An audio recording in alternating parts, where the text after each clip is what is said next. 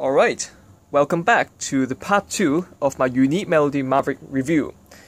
Now I want to keep this video short because I know that the previous 2 videos on the packaging and the physical features of the Maverick are very long, so I kind of want to keep this video short and sweet. But before I talk about the sound quality, this part of the review is going to be all about the sound quality, but before I talk about those, or talk about that, I just want to say that I have these for a little bit more than 3 months. Well, no, actually almost 3 months, and these actually held up really well. There are no scratches at all. It still look pretty pristine. The silvery finish is still absolutely gorgeous. I think these still look like how they were when I first unboxed these. Of course, they are a little bit more oily now, but that's not really a problem with the earphones themselves. The cables work fine. I still think they are a bit flimsy, but you know, it's really soft, very malleable. The splitter works fine because the cable is no longer sticky, so that's very nice, very convenient. And the audio jack, I have no problem with it. Of course, this is a right angle design, and you know. Let me try to get the camera to focus first. Okay, it's failing pretty hard right now. very, okay, there we go. Yeah, right angle jack with string relief. You know, the cable works fine. So, absolutely no complaints about. Well, actually, I do have a complaint. So, this plastic part. It's actually pretty sharp towards the end of this plastic bit, so when I put these on, I sometimes find that the plastic coating would scratch my ears, but that's really a minor problem. So let's jump right into the sound quality of the Maverick. So in short, I would say that these earphones sounds like, okay, I would say that these earphones are neutral bright. So what do I mean by that? Well, usually you will hear like adjectives or terms describing earphones as bassy or mid-centric, or you know, flat, neutral, or they have a lot of treble, warm, dark, bright. So to me, well, basically neutral means across the frequency spectrum you don't find anything to jump out at you, so it's kind of flat, kind of neutral. And these earphones are basically that, except these do have really prominent treble. I think that these have like maybe like a 16 kHz bump in the frequency response. Obviously, I don't know for sure because I don't have the machines required to, you know, test the frequency response on these, but that's what I feel about these earphones. So let's go more in detail with this neutral bright deal. Okay, so for the bass, okay, so these earphones are hybrid earphones, so they use dynamic drivers and BA drivers, balance armature drivers, to produce sound. So the bass is actually handled that dynamic driver and the balance armature driver. So there are 2 drivers handling the bass on both sides. In total, there are 10 drivers. You would think that with 1 dynamic driver and 1 BA driver, the bass on these would be really boomy and bassy and not fun to listen to. Because usually with dynamic drivers, you'll find that the tuning on them to be very bassy. So that was kind of my worry with the Maverick, but that's not the case. I find that the bass has great texture, and it has really nice bass extension, and I can know that because I do use a test album that I curated myself, and one of the soundtrack has some really deep bass notes. So if I just listen for those, I can tell what the bass is supposed to be like, and you know, the extension on the bass. So I think UM Maverick has done a great job with tuning the bass, and since these earphones are my first, I guess, adventure, or yeah, my first venture into hybrid earphones, I must say I'm very impressed by what dynamic driver earphones can do, and I'm really excited to sort of listen to more earphones like these. But I think the combination of dynamic drivers and BA driver for the bass on the Maverick is perfect. It is fast, and it's got great texture. It's not boomy. It doesn't drown out everything else. So I really enjoy the bass on the Maverick. Now, as you can see on the earpiece, there are some holes. So I think these holes are supposed to sort of make the bass not as bassy as they are. If you cover these holes up, you'll find the bass to be a little bit more prominent, just a little bit more. But there's also a problem with these ports. So since these earphones, so if you look at the shape, you'll find that these earphones basically fit the shape of your ears. And even though these are just universal earphones, I would have to say these seal really nicely. But because there are holes on the earpiece, you'll actually be able to hear outside noises. So when you use these outside, you would hear more noises going through the earpiece. But you can just turn up the volume on your music player, and that would be totally fine. Okay, moving on to the mids. So the mids are actually handled by only one BA driver. Well, one BA driver on each side. So since there are 5 drivers in these earphones, in the Maverick, and 2 are already being used for the bass, so that means there are 2 drivers for the treble. So you would think that with this sort of configuration, the mids on these would be anemic, but that is not the case at all. In terms of frequency response, just like the bass, I don't think these are really specially tuned. I think they're just supposed to be kind of neutral, but even with that, I think that the bass and the mids, they both have great separation from the other elements when you listen to music. Even though in terms of frequency response, they don't stand out. Like you won't find the bass or the mids to be really loud or to drown out other things. But even with that, you can still pick out the bass and the mids from other elements of the music. And I think that's really interesting, and that really helps with the imaging on the Maverick. So I don't think the mids are anemic at all. And one great thing about these is that the vocals never blend into the music, unlike my previous daily driver, the UE900, which I'll be doing a comparison with the Maverick. I'm also comparing these with the Shure SE846 later in this video, but with these, the vocal usually blends into the music, and that might give you a warmer, more harmonic presentation. But to me, the vocal would sound like, well, the singers would sound like they caught a cold or something. So I'm not a fan of that on the UE900. But that's not a problem with the Maverick. So when you listen to music, you wouldn't find the singer to stand out, but you can still identify it. You can still pick it out and just kind of ignore everything else if you want to do that. So great job on the imaging in the mids.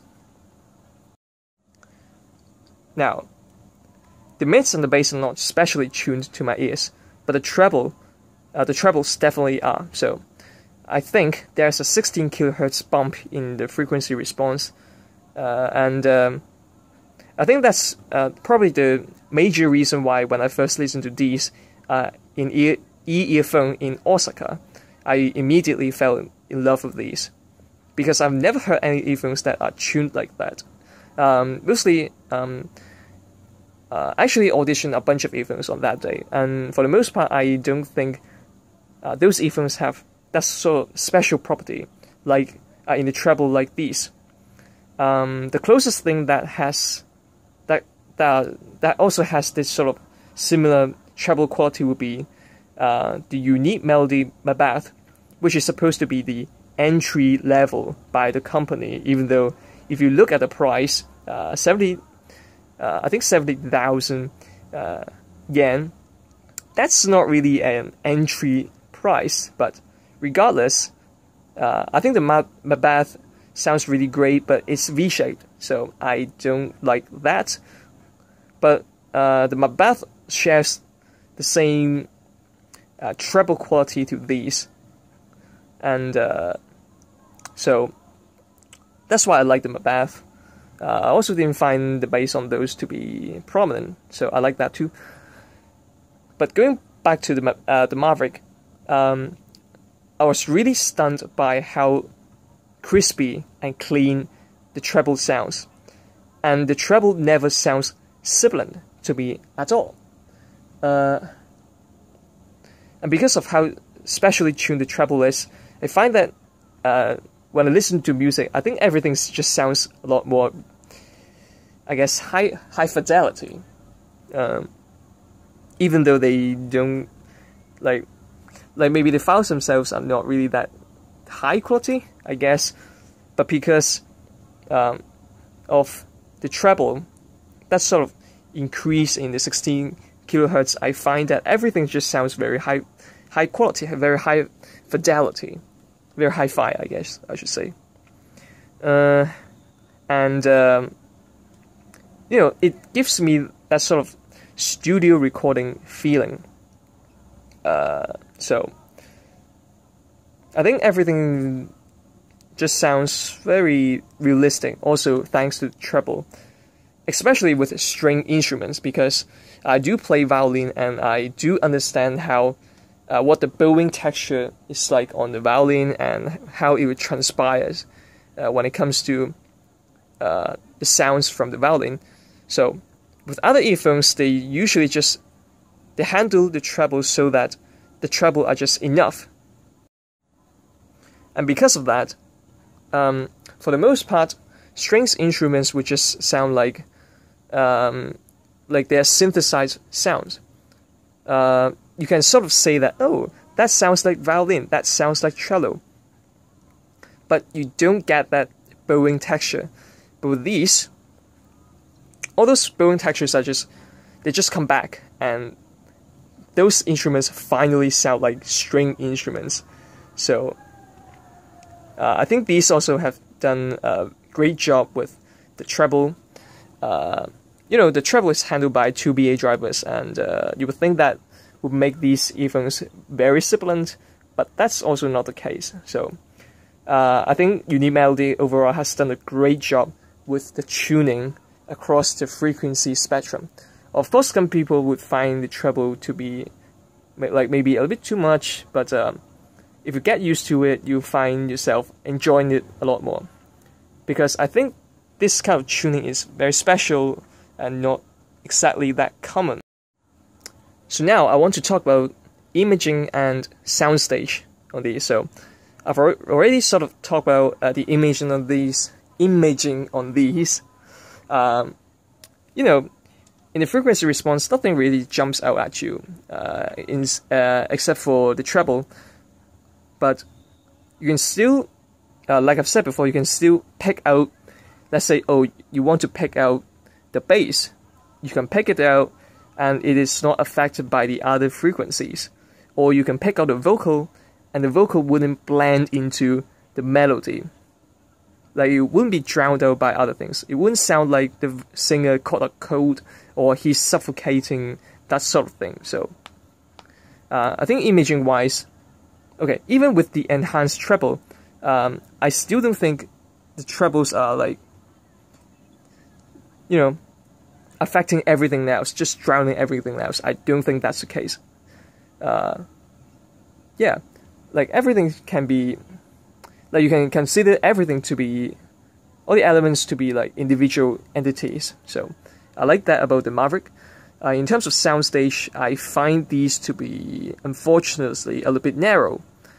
Or at least narrow to some cheaper earphones like the UE900. What else? I think the SE846 also does better with the soundstage. But that can be fixed if you change out the ear tips, like I've done here. But what this pair of earphones really excels in is with the vertical soundstage. So while these might do a little bit better when it comes to the left-right soundstage, I think the Maverick is miles ahead when it comes to the vertical layering. So usually when I listen to music through the Maverick, I find myself imagining basically the majority of music, the melody, the rhythm, that kind of thing coming from both sides, like two walls. The trebles are sort of like ornaments on top.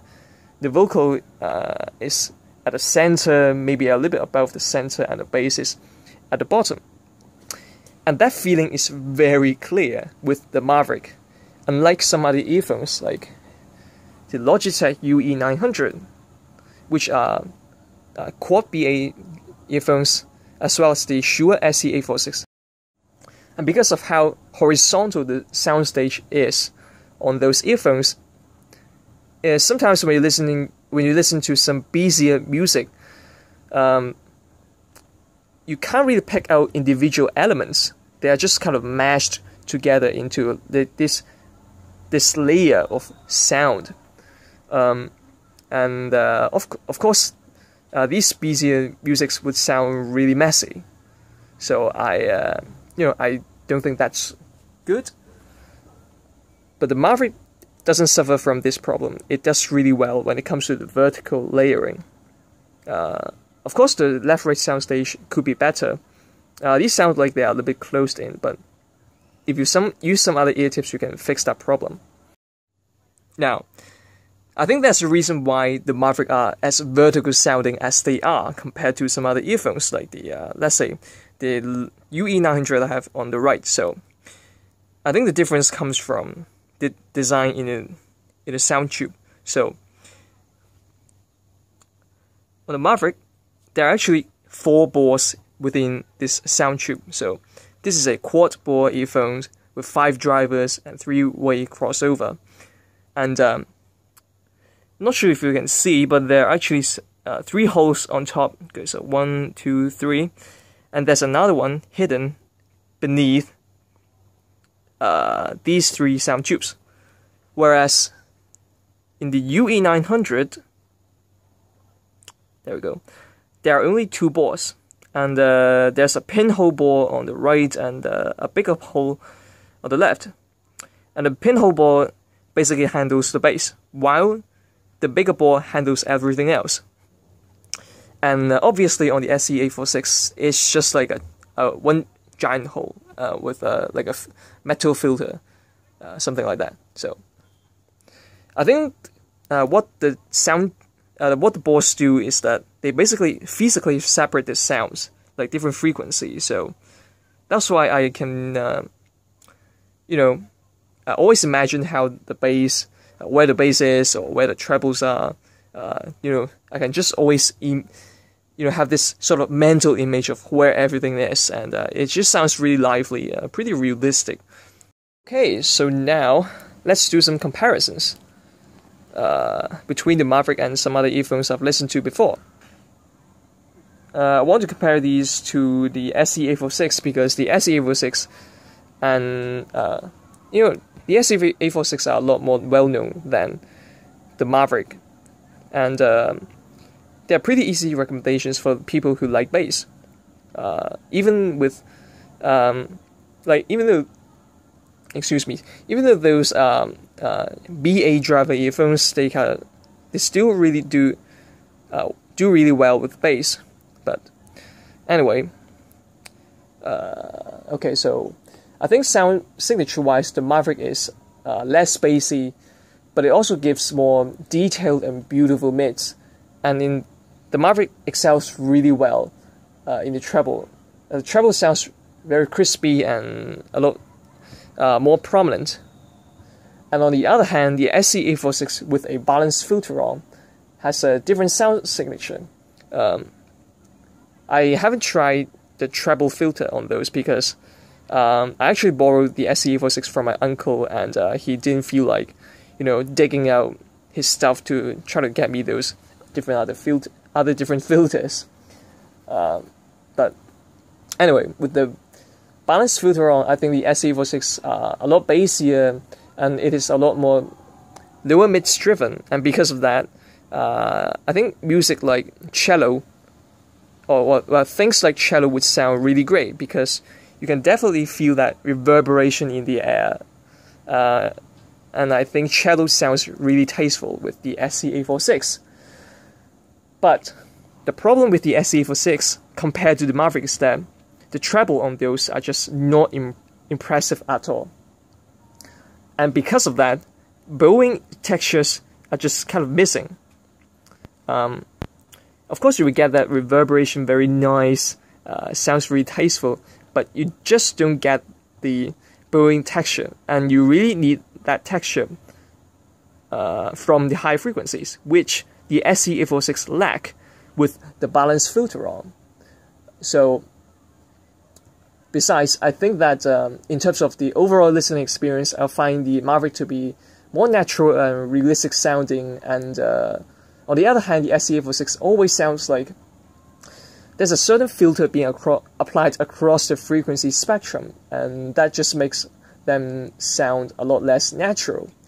I think soundstage-wise they are pretty similar, but like I've said before, the SE846 does better in terms of the left-right separation, but the Maverick does sound like the sounds are more spread out within this sort of similar-sized soundstage.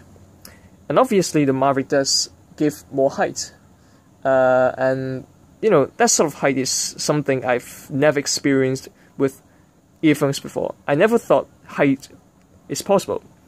You know, I read some forum posts and people always kind of say, oh, you can hear the height with these earphones, they're great, and I thought that was just kind of bullshit. But with these earphones, I can finally experience what that means, so that's really impressive. So in this comparison, to me, the Maverick definitely wins. So next, I have a comparison between the Maverick and my previous daily driver, the UE900.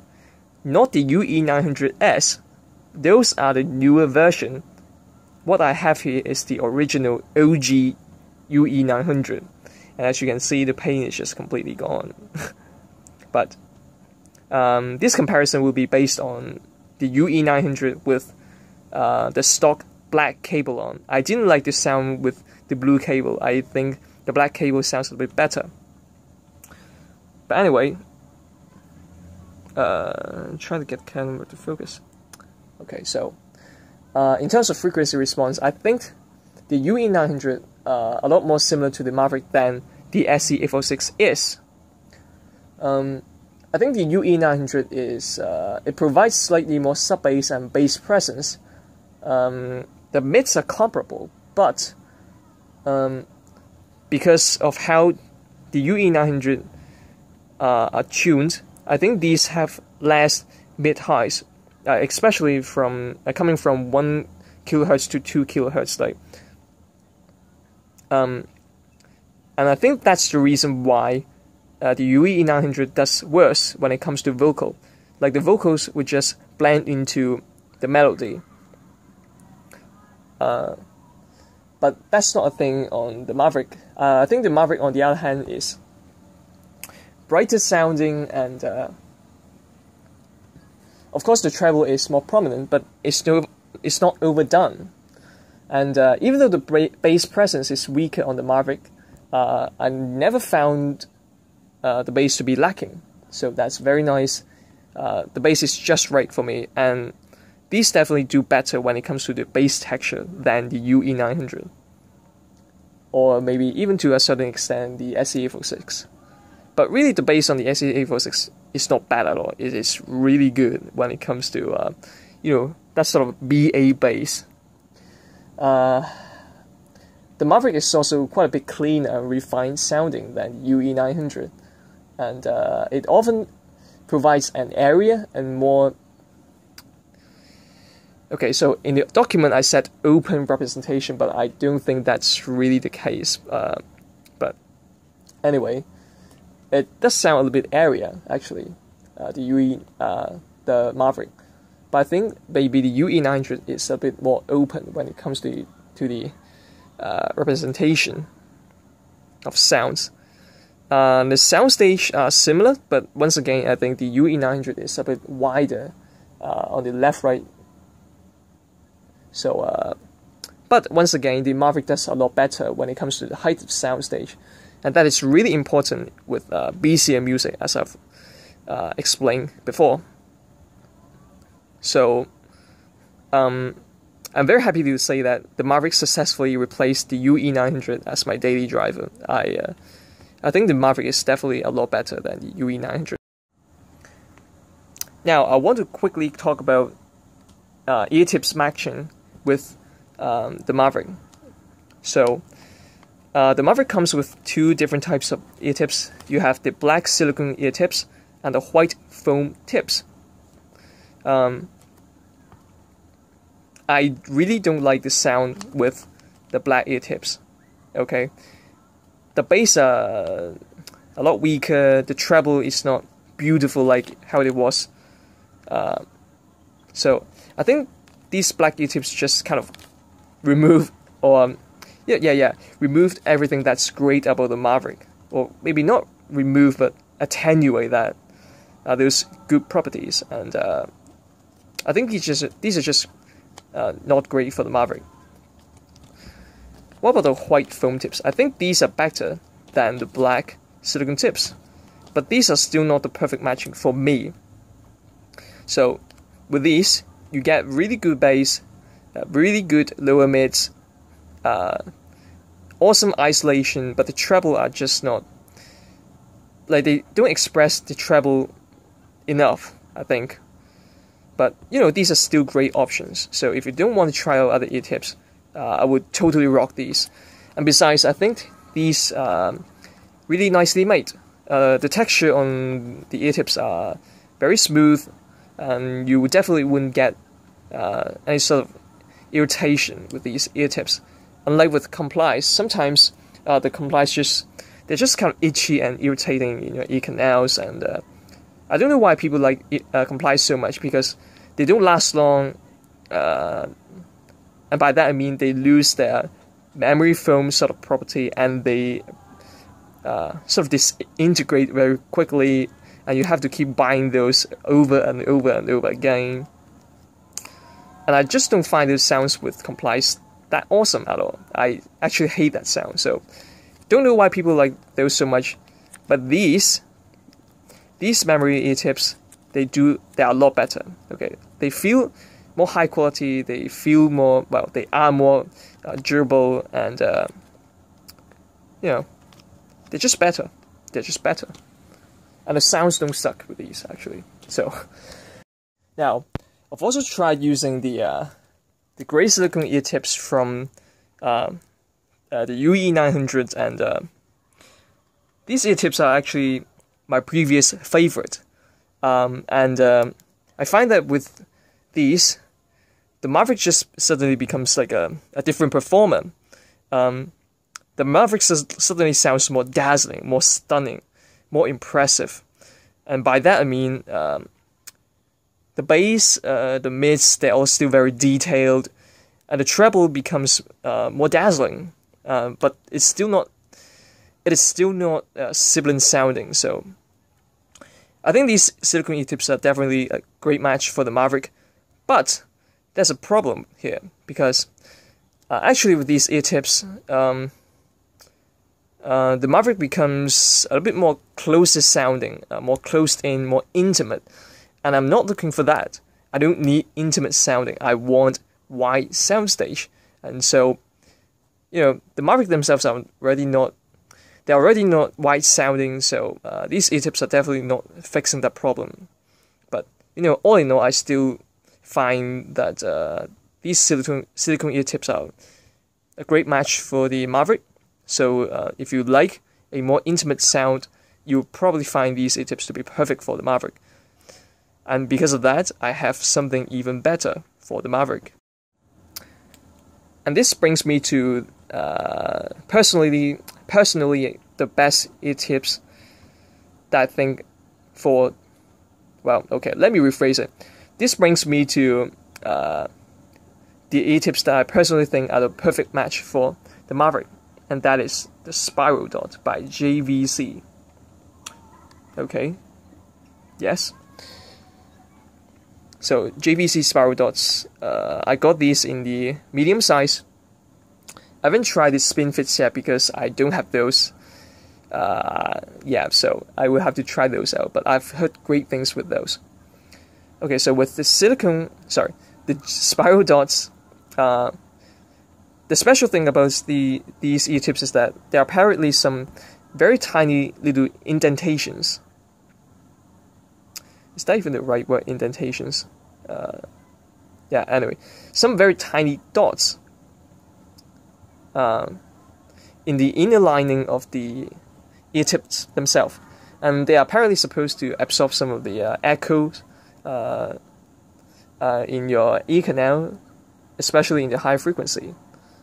But with that said, I don't think anything is,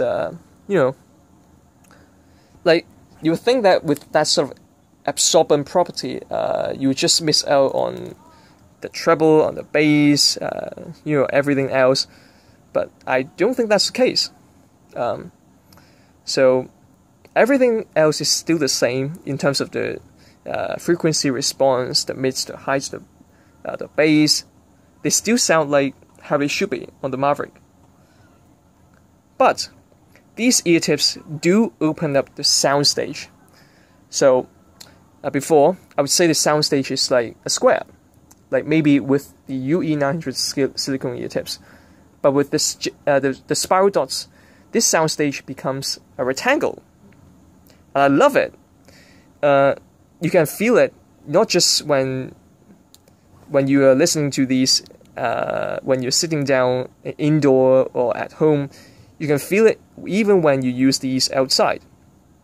Like when you commute or walking on the streets, you can still hear that rectangular soundstage. So yeah, I think the JVC spiral dots are actually pretty amazing for the Maverick. But of course, if you're looking for different frequency response, these are not going to be the ear tips for you. But I'm not looking for that. I'm just looking for a fix to the soundstage, and the spiral dots do a very good job in opening up the sound. So I think that's a great match for the Maverick. If you have these earphones, definitely try the spiral dots. They're cheap and they're great. Okay, so that's it for my Unique Melody Maverick review. This is just what my mobile setup looks like now. It's just the Maverick plus the Onkyo DP-X1. Fantastic music player. Better than the iPod Touch 4th generation I had before. But iPod Touches are not actually that bad when it comes to sound quality. But it's just that the 4th generation one just wasn't that great. I think the music just sounds a bit too tame, too cold on those. But with these, I think the imaging and the soundstage is quite a bit better, and there are actually also some pretty useful settings you can do with the DP-X1. So, and I actually also bought these second-hand at e-earphone. So, this is my setup, and I really enjoy this. But anyway, this is going to be the end of the review. This is something different on my channel. I usually just upload gaming videos without any commentary, but I don't think these earphones get enough attention at all, and I think these are actually really fantastic earphones. So I feel like I have to make a video about these. And if you search for Maverick on YouTube, you're probably just going to find some ads, or maybe you can dig up some videos by earphone, but those are in Japanese, so not everybody can understand Japanese. I can't, but yeah, if you like earphones, audio gears, and you're going to Japan, definitely try these out, or at least go to earphone and try out the earphones.